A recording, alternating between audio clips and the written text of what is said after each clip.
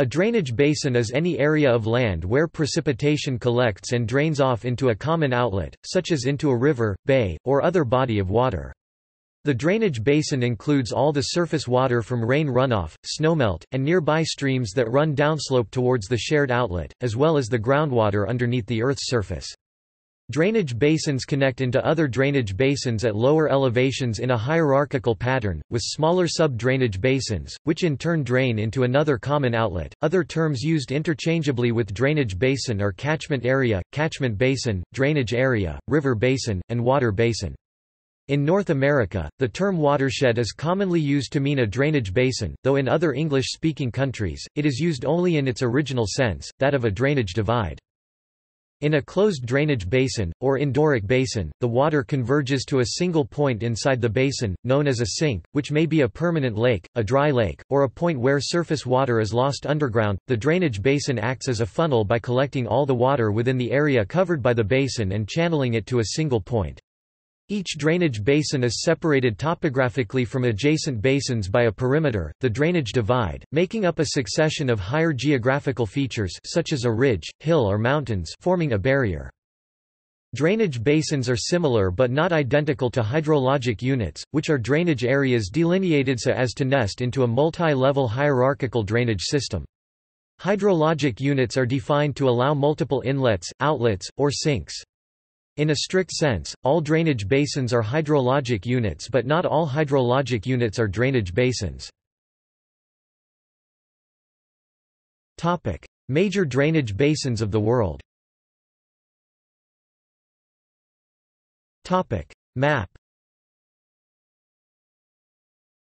Drainage basins of the principal oceans and seas of the world. Gray areas are endorheic basins that do not drain to the oceans. Ocean basins. The following is a list of the major ocean basins. About 48.7% of the world's land drains to the Atlantic Ocean. In North America, surface water drains to the Atlantic via the St. Lawrence River and Great Lakes basins, the eastern seaboard of the United States, the Canadian Maritimes, and most of Newfoundland and Labrador. Nearly all of South America east of the Andes also drains to the Atlantic, as does most of Western and Central Europe and the greatest portion of Western Sub-Saharan Africa, as well as Western Sahara and part of Morocco. The two major Mediterranean seas of the world also flow to the Atlantic. The Caribbean Sea and Gulf of Mexico basin includes most of the U.S. interior between the Appalachian and Rocky Mountains, a small part of the Canadian provinces of Alberta and Saskatchewan, eastern Central America, the islands of the Caribbean and the Gulf, and a small part of northern South America. The Mediterranean Sea basin includes much of North Africa, East Central Africa through the Nile River, southern, central, and eastern Europe, Turkey, and the coastal areas of Israel, Lebanon, and Syria.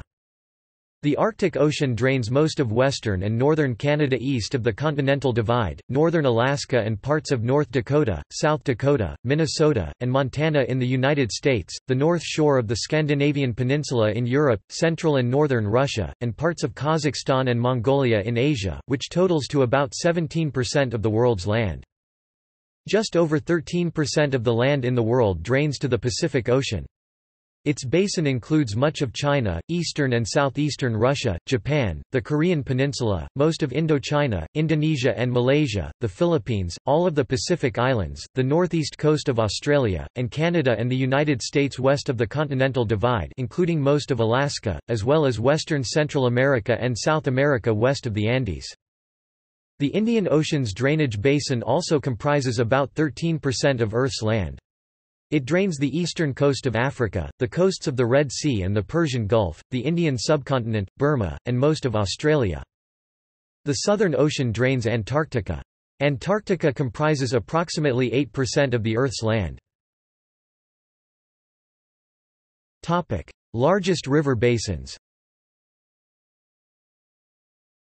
The five largest river basins by area, from largest to smallest, are the basins of the Amazon 7 mkm2, the Congo 4 mkm2, the Nile 3.4 mkm2, the Rio de la Plata 3.2 mkm2, and the Mississippi 3 mkm2. The three rivers that drain the most water, from most to least, are the Amazon, Ganga, and Congo rivers. Endorheic drainage basins. Endorheic drainage basins are inland basins that do not drain to an ocean.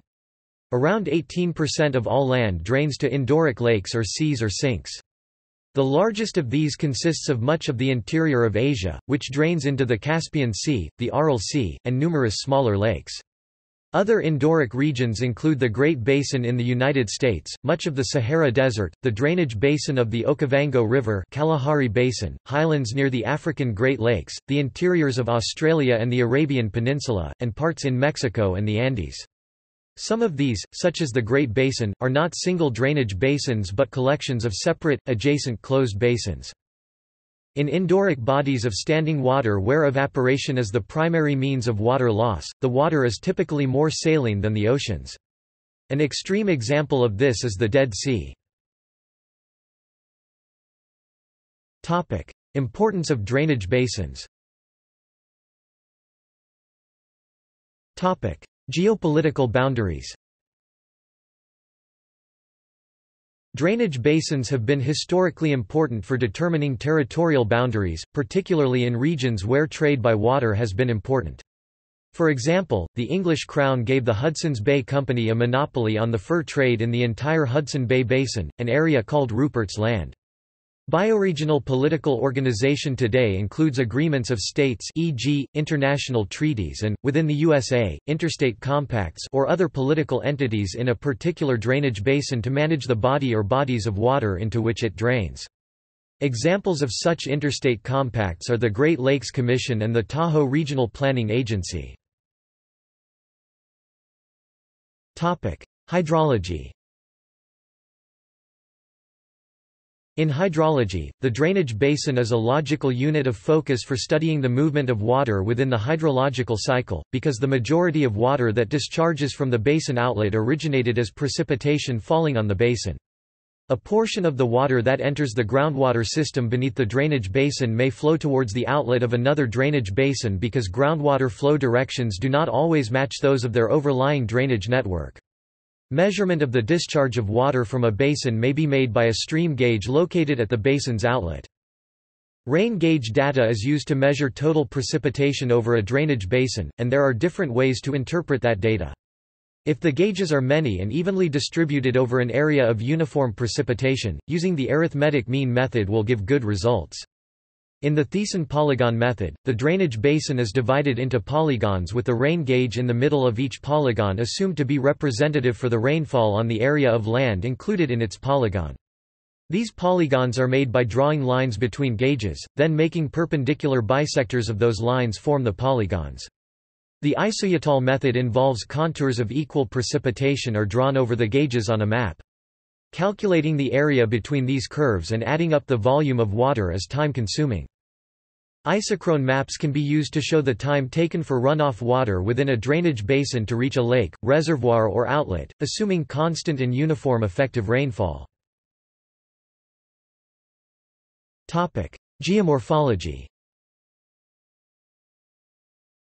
Drainage basins are the principal hydrologic unit considered in fluvial geomorphology. A drainage basin is the source for water and sediment that moves from higher elevation through the river system to lower elevations as they reshape the channel forms. Ecology. Drainage basins are important in ecology. As water flows over the ground and along rivers, it can pick up nutrients, sediment, and pollutants. With the water, they are transported towards the outlet of the basin, and can affect the ecological processes along the way as well as in the receiving water source. Modern use of artificial fertilizers, containing nitrogen, phosphorus, and potassium, has affected the mouths of drainage basins. The minerals are carried by the drainage basin to the mouth, and may accumulate there, disturbing the natural mineral balance. This can cause eutrophication where plant growth is accelerated by the additional material. Resource management. Because drainage basins are coherent entities in a hydrological sense, it has become common to manage water resources on the basis of individual basins. In the U.S. state of Minnesota, governmental entities that perform this function are called watershed districts. In New Zealand, they are called catchment boards. Comparable community groups based in Ontario, Canada, are called conservation authorities. In North America, this function is referred to as watershed management. In Brazil, the National Policy of Water Resources, regulated by Act N. Degree 9.433 of 1997, establishes the drainage basin as the territorial division of Brazilian water management. When a river basin crosses at least one political border, either a border within a nation or an international boundary, it is identified as a transboundary river. Management of such basins becomes the responsibility of the countries sharing it. Nile Basin Initiative, OMVS for Senegal River, Mekong River Commission are a few examples of arrangements involving management of shared river basins. Management of shared drainage basins is also seen as a way to build lasting peaceful relationships among countries. Catchment factors. The catchment is the most significant factor determining the amount or likelihood of flooding. Catchment factors are topography, shape, size, soil type, and land use, paved or roofed areas. Catchment topography and shape determine the time taken for rain to reach the river, while catchment size, soil type, and development determine the amount of water to reach the river. Topography. Generally, topography plays a big part in how fast runoff will reach a river. Rain that falls in steep mountainous areas will reach the primary river in the drainage basin faster than flat or lightly sloping areas, e.g., greater than 1% gradient. Shape. Shape will contribute to the speed with which the runoff reaches a river. A long thin catchment will take longer to drain than a circular catchment. Size. Size will help determine the amount of water reaching the river, as the larger the catchment the greater the potential for flooding. It is also determined on the basis of length and width of the drainage basin. Soil type. Soil type will help determine how much water reaches the river. Certain soil types such as sandy soils are very free-draining, and rainfall on sandy soil is likely to be absorbed by the ground. However, soils containing clay can be almost impermeable and therefore rainfall on clay soils will run off and contribute to flood volumes. After prolonged rainfall, even free-draining soils can become saturated, meaning that any further rainfall will reach the river rather than being absorbed by the ground. If the surface is impermeable, the precipitation will create surface runoff which will lead to higher risk of flooding. If the ground is permeable, the precipitation will infiltrate the soil. Land use. Land use can contribute to the volume of water reaching the river, in a similar way to clay soils. For example, rainfall on roofs, pavements, and roads will be collected by rivers with almost no absorption into the groundwater. See also: Continental divide, Integrated catchment management, Interbasin transfer, International Journal of River Basin Management (JRBM), International Network of Basin Organizations, Main stem, River Basin Management Plans, River bifurcation, tonnage, time of concentration. References. Citations. Sources. External links. Science Week Catchment Factsheet, Catchment Modeling Toolkit, Water Evaluation and Planning System (WEAP), modeling hydrologic processes in a drainage basin, New Mexico State University, Water Task Force, Recommended Watershed Terminology, Watershed Condition Classification Technical Guide, United States Forest Service, Science in Your Watershed, USGS, Studying watersheds, a confluence of important ideas.